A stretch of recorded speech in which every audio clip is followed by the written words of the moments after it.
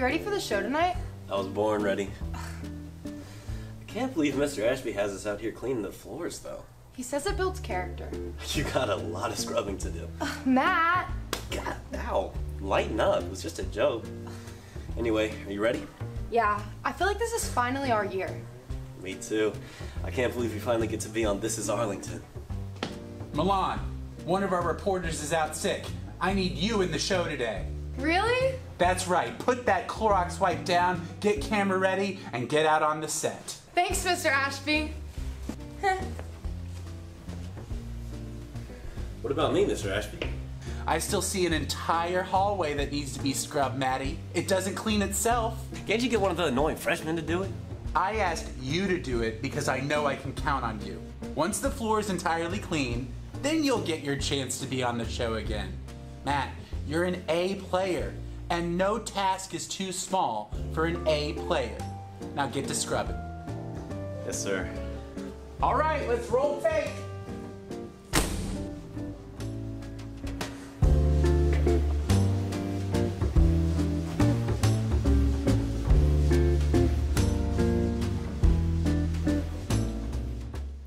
Welcome back to This Is Arlington, Arlington High School's student-produced television show. I'm Jake Stoop. And I'm Brent Lyons. Without further ado, let's take a look at our top stories. Well, things are moving right along here at Arlington High School. We are already in the midst of homecoming festivities. Tuesday is retro-themed, Wednesday is squad day, Thursday is class distinction day, and Friday is Tiger Spirit Day. Celebrate homecoming with us and show up with your best outfits. Now, Brent, what day are you looking forward to the most next week? Oh, I'm definitely looking forward to Spirit Day the most. Getting to rep Arlington colors on our homecoming day is going to be a huge day. Speaking of the football team and team spirit, the Tigers take on Overton to cap off what looks to be a great homecoming week. If you can't make it to the game, make sure to check it out at AHS Tiger Life on YouTube for our live stream of the contest.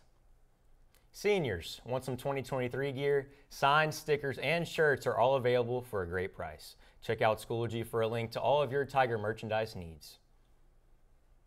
Let's go! Stripes is finally back and you can leave your room without asking your teacher. Just kidding. In all seriousness, Stripes are back, which means you can sign up for extra help from teachers along with finishing tests and quizzes. Hashtag squad goals.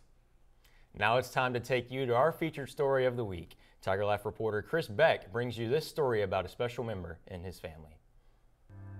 Craniosynostosis is a birth defect in which a child's skull hardens before their brain is fully grown. If this condition is untreated, it could lead to having a misshapen skull, vision loss, and brain damage. Adeline Cochran is just one of these cases. It really just tore me apart, just knowing that, my kid was born with something that I couldn't help. Just knowing that she was going to have surgery, and there wasn't anything I could do about it. That's probably the hardest thing about her having it. When I learned of Adeline's surgery, I was a little shocked. Thinking about them having to cut into her was nerve-wracking.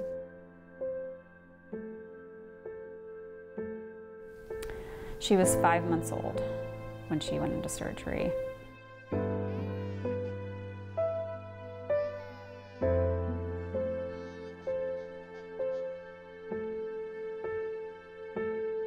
Recovery, she spent 3 days in the hospital. She did really well the first day. The second day, her face started to swell and her eyes were swollen shut.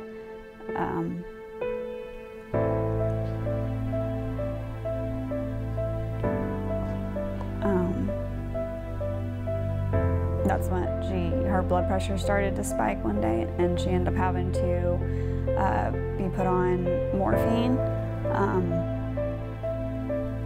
The morphine ended up really helping her, and she did a lot better the next day.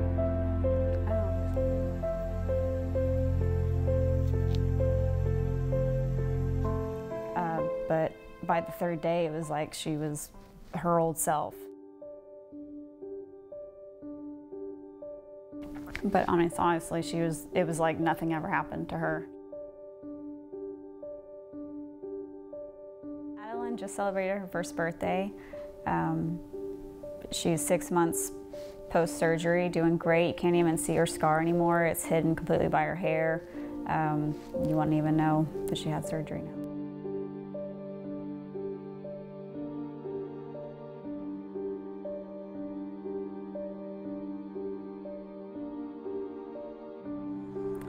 If you would like to learn more about craniosynostosis or support families going through a similar situation as Adeline's, please visit craniocarebears.com for more info. This is Cameron Bobbitt reporting for Is Arlington, signing out.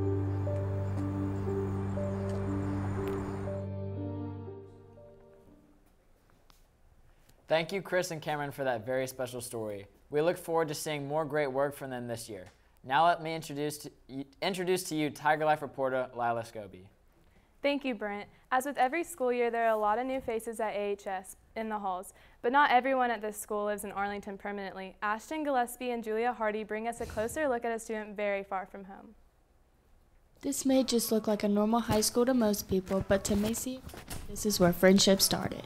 Although from thousands of miles away, there is one thing that can stand between borders: friendship.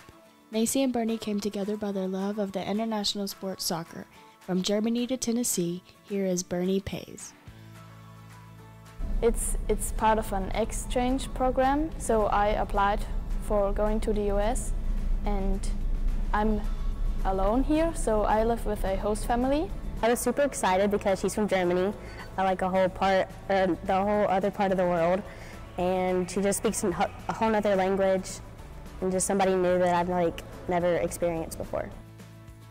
From games on the weekdays to hanging out on the weekends. Our short amount of time that we've been together, we've already gotten so close. We spend practically every day together, just going to soccer back and forth. Tonight we have a pizza and movie night planned for later tonight to make our own pizza. Although Bernie is just a manager, she is the soul of the team. She's been a really good addition to us on the sidelines. I can hear her screaming for the girls, kind of y'all laughing together on the sideline, and you can just tell that she's having a good time and that y'all are enjoying her being there. So it's been awesome having her there. Not only has the soccer team brought Bernie and Macy together, but countless friendships that Bernie will never forget in her American experience. So I thought I will never find friends. It will be so difficult. And then on Monday afternoon I went to soccer tryouts, or only for me, and they all were like we've met 5 times before and are already best friends. They were all very cute and so nice to me, and all like, oh, I'm so excited you're here, and it was very nice. So I felt very comfortable. People love dogs. Dogs can be lovable little fluffy bundles of joy that just spring into your life with ferocity. But for some people, they need dogs. Service dogs are a very important factor in a lot of people's lives. And that is true even here at AHS. Connor Hughes is a junior this year, and he is accompanied by his best friend, Flash, a little black lab that is just stealing the hearts of all AHS. Today, we are going to learn more about Flash and Connor and their day-to-day activities together. So, January 12, 2016 at 9:27 a.m. was when the doctor diagnosed me with type 1 diabetes. About a year and a half later, 2 years later, we started looking at service dogs. So we went to a place not too far from here. He has 12 other brothers and sisters, and we chose him out of them. And then, so we got him when he was 4 months old. After that, got him trained, sit, stay, stuff like that. Got him his good citizenship award, meaning he can go out in public and he won't be a nuisance. Then we got him diabetes trained, which we went out to Mount Pleasant, Tennessee, and we got trained by someone else who trained us to train him.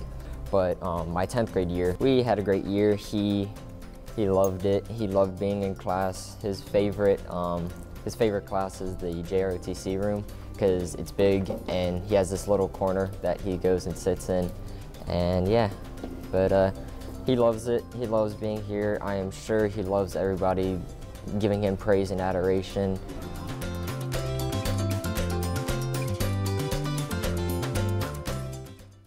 Thank you, Matt and Diego, for bringing us a closer look at Connor and Flash. One of our Tiger Life reporters called in sick today, but fortunately we have Milan Bailey here to bring us our final story. AHS sports are in full swing with a multitude of teams already knee-deep into their seasons. Reporter Ryan Kuhn spotlights this football team in his next story. Here's a look at one of their special programs. Football, America's favorite pastime. People of all ages enjoy the sport, but now we have high schoolers to thank for setting the new generation of players on the path to success. Behind me is where the AYS team practices. This is where they do their weekly practices, where they get ready for their games, and where they actually have their games. So all the parents will come sit their chairs right here, watch their kids practice, and the team will come and help. In all previous seasons of Arlington youth football, teams had only been taught by coaches and parents, but that all changed this year with the help of Coach Miller.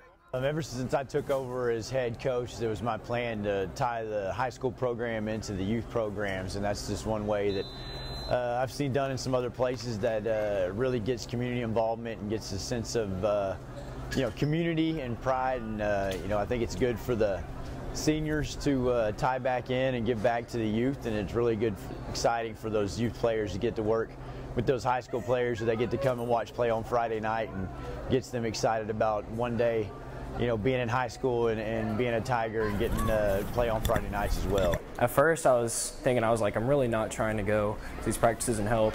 But as I've gone, I've really enjoyed spending time with the kids and the coaches there. When they see older kids there, they think of us as the best of the best, basically, no matter how good we are or anything like that. The kids just really look up to us. So when they see us at the practices, they really enjoy it. What was the public and the parents' first initial reaction to when they first saw the seniors coming to help out? That's the kind of partnership we want with the high school. We want the kids to understand what that track is, where they can go and where they will go in the future. They're the future of the program, so they need to be learning what these guys are doing, how they're being taught, what the schemes are. I mean, this group right here will be your 7th grade middle schoolers next year, and then before you know it, they'll be freshmen, so they need to be learning from these guys. It may be a newly established relationship, but hopefully in the next few years it will blossom into something amazing. Now it's good to see the current Tigers pouring into our future Tigers, so I love to see that for sure. Yeah, I love to see the seniors and juniors on the Arlington football team kind of get to raise these guys up and kind of build the future for what the football team's going to look like a couple years down the line. Yeah, for sure. And speaking of current Tigers, we've got the Bartlett game tonight. This will air next week, but what do you think of it? What do you think of the game? I think it's going to be a great game. It's always a rivalry, so it's always awesome to see the students and the communities just come out to play with each other. It's really a great game. So I do think Arlington wins, though. I'm going to say 38-31. Arlington's going to win the game. Man, I want to put my trust in the Tigers, but every time I do, I feel like I'm let down. But we'll see what happens. I have trust. So, yeah, we will definitely trust. But that's going to be a wrap for us here at the desk. Thank you for watching This Is Arlington. We hope you enjoyed the show. While you're here, turn on post notifications to see when This Is Arlington comes out with another episode. Be sure to watch for our upcoming live stream broadcast, the first one being our next home football game against Overton on September 9th. For all your Arlington sports needs, check out the Men in Hoodies show, premiering the week of September 12th. For all your national sports needs, check out the Men in Hoodies podcast on Spotify, Apple, and Anchor. Thank you for watching, and we'll see you next time.